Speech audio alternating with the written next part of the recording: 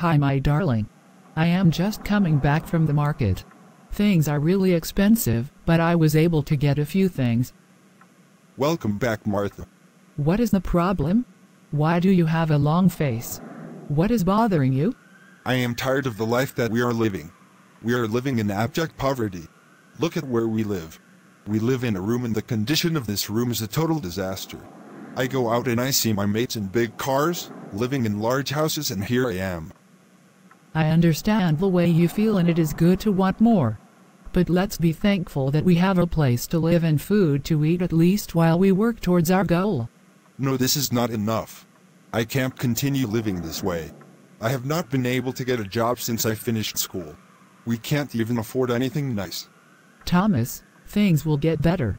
Since we have been together for 5 years, I have not complained. At least we still have my job to provide for the basic things. Your job? You call that a job? All we are surviving on is your job and they pay peanuts. I know my salary is little, but it is what we have for now. And remember that I am saving some money so we can start a business soon. What sort of business do you want to start with your peanut salary? I doubt if it will be a successful business. I think you should use the money you are saving for other things that could make us more comfortable. My business will be very successful, I am sure about it. What other things do you have in mind? Maybe get a car, rent a nicer place, buy better clothes and gadgets. A lot of other things. All those things can come later. For now, we need to manage what we have till things get better. Whatever. I am going to hang out with the boys. See you later. Hi dear, I have been worried about you. You did not come back home yesterday and you were not picking your calls. And why are you monitoring my movement and questioning me? Are you my mother? No, I was only worried. Don't be offended. I needed to ask you something. I wanted to go to the supermarket to get some things for us and I noticed that some money was missing from the safe. Do you know anything about it? Are you calling me a thief? You just want to insult me because I don't have money, right?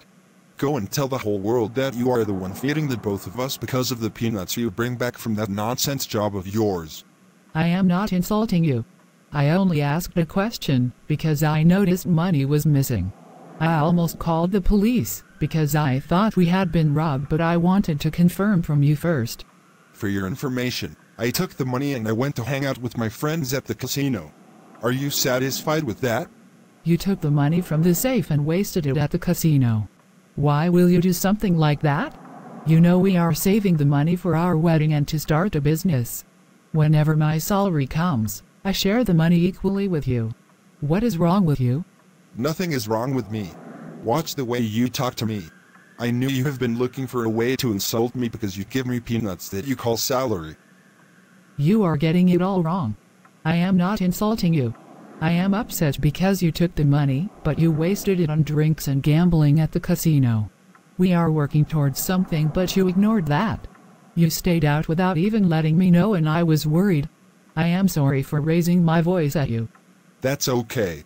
There is a man I met at the casino who wants to do a business deal with me. When it clicks, I will give you your money back with interest. A business deal? That is great news. What does he do and what is the business about?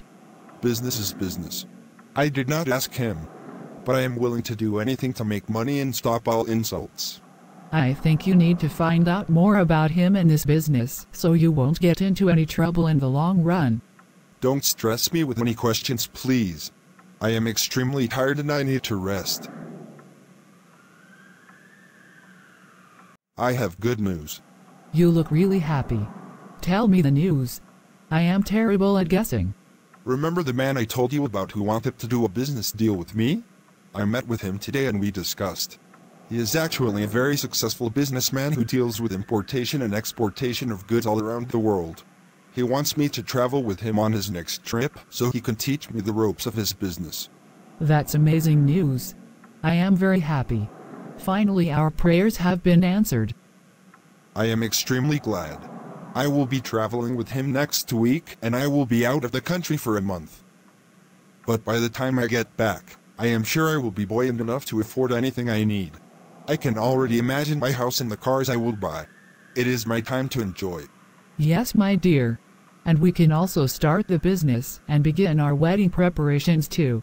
We have been engaged for 5 years and been waiting for finances. I am extremely excited. Oh yes. We can do that too. But let me travel and return. We really don't need to rush anything. If you say so. Let me take some money from the savings so I can do some shopping for the things you need before you leave. There is no need for that. Everything I need will be taken care of. I don't need your money any longer. Okay, no problem. This is the best news I have received in a very long time. I am extremely happy. Well done, dear. Martha. How are you doing? It's been a long time. Anita, how are you doing? I haven't seen you in a very long time. How will you have seen me? You have been enjoying yourself all over the town and forgotten about me, your friend. Enjoying myself? No, I have been managing to make ends meet with work. You know my fiancé, Thomas, traveled, so I have been here trying to be fine. You don't need to be modest. It's Thomas I am talking about. He came back some weeks ago and he has been in all the popular clubs and events spending a lot of money. I know things are now better for you guys. I am very happy for you.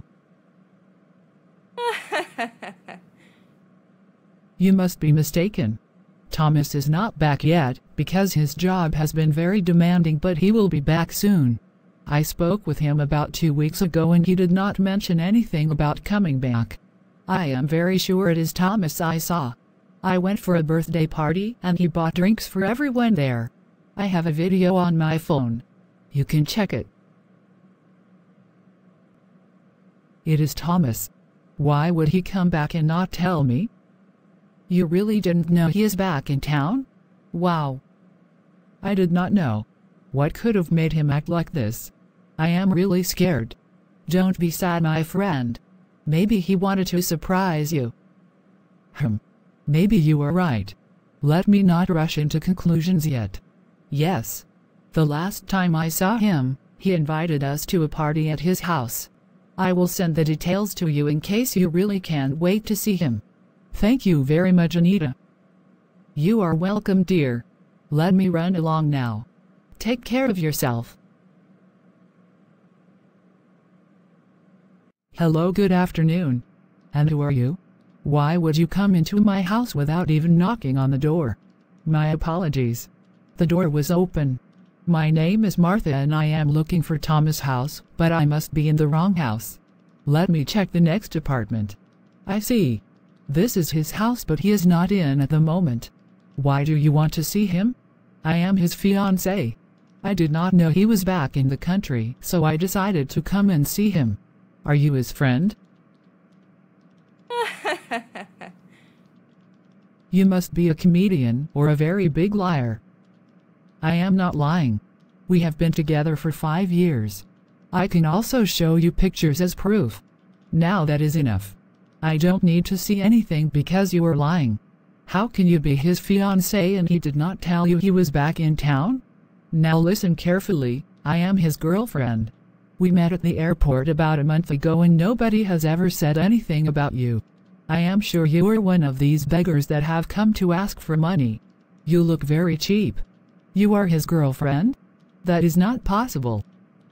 Now leave this house before I call the security to throw you out like a bag of rubbish that you look like. I can't believe this is happening to me. Am I dreaming? Someone should wake me up. Or maybe it's not Thomas. He can't do this to me. Besides, I haven't seen him yet. Thomas? You are really back. I was hoping it was a lie. So it's true? Look, hold on, Martha. Firstly, why will you come to my house to embarrass my guest in that manner? Do you know who she is? Do you know how wealthy her family is? You are lucky she did not throw you in prison. You should be ashamed of yourself. If that is what you came here to tell me, then get out of my house.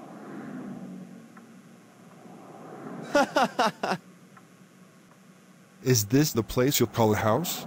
This dirty slum. I can't believe I once lived in a place like this. I will gladly leave your house.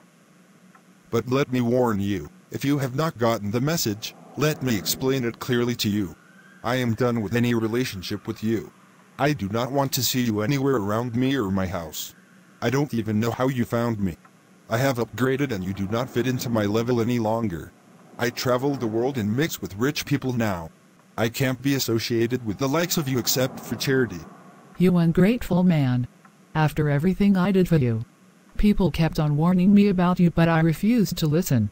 For 5 years I was clothing and feeding you, and this is how you repay me? This is what you are saying to me? You are wicked. I can pay you back 10 times of whatever peanuts you think you spent on me. Just move on with your life and leave me alone. Do not come near me or my girlfriend, or you will be thrown in prison. You have been warned. I do not need your money. Keep that cursed money to yourself. You are an evil man, and you will pay for this wickedness you have done to me. Get out. I'll keep my money then. Have a nice life in poverty. Ha ha ha. So that was all that happened when he came to my house. It's a lie. That man is the devil himself. After everything you went through because of Thomas, this is what he does in return. I remember when you worked overtime at the office, because you wanted to get him a new phone for his birthday. That man is evil. I was very shocked and angry, not only at him but also at myself, because I saw the red flags, but I decided to ignore them because I was in love. I wasted 5 years of my life for nothing. Other men kept on disturbing me, but I refused all of them because of this man. All my time, money and efforts are gone. I feel very stupid and foolish. Stop crying. Let's be thankful he showed us his true nature now. Imagine if you guys had gotten married like you wanted.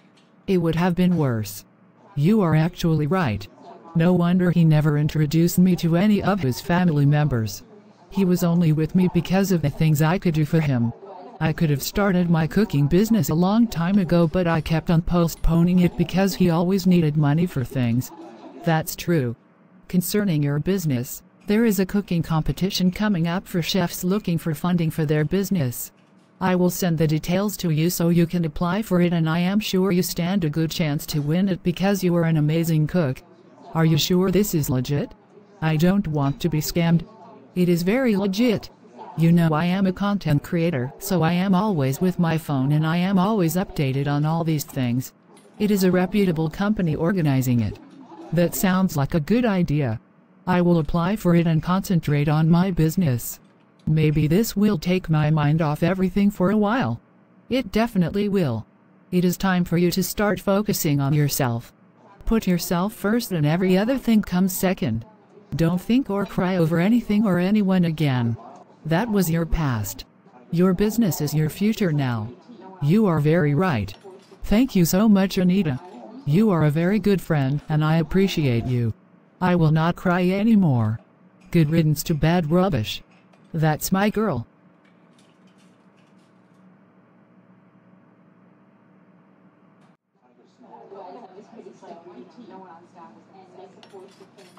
Anita, you came to my restaurant today. Yes. I haven't seen you in almost a week, and I was wondering what had happened to you. It has been business taking away all my time. I have been really busy here. I am thinking of hiring more waiters to help out here. I can see that business has been moving very well. You have a lot of customers. Well done. Hire more people if you need to. Please don't stress yourself too much. The reason I came is because I have just for you. Remember your ex-fiancé Thomas? Yes, I remember Thomas. What is my business with him?